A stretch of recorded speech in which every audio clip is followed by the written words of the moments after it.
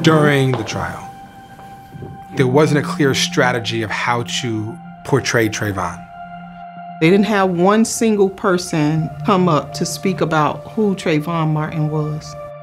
This would have endeared him to the jury so that maybe the jury could have broken through those barriers of race to see Trayvon Martin as their own son. Maybe the jury could have met Trayvon's football coach. Trayvon was one of the best players coming out of our park.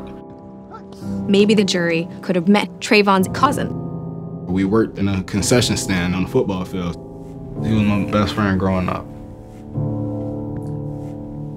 Maybe the jury could have met Trayvon's uncle.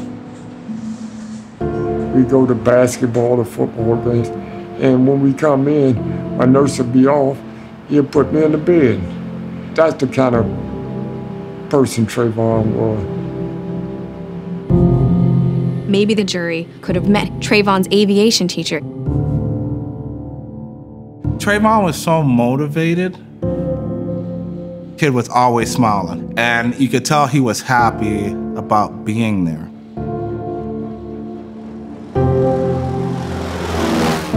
I remember flying with Trayvon. He was just blown away by the beauty of it.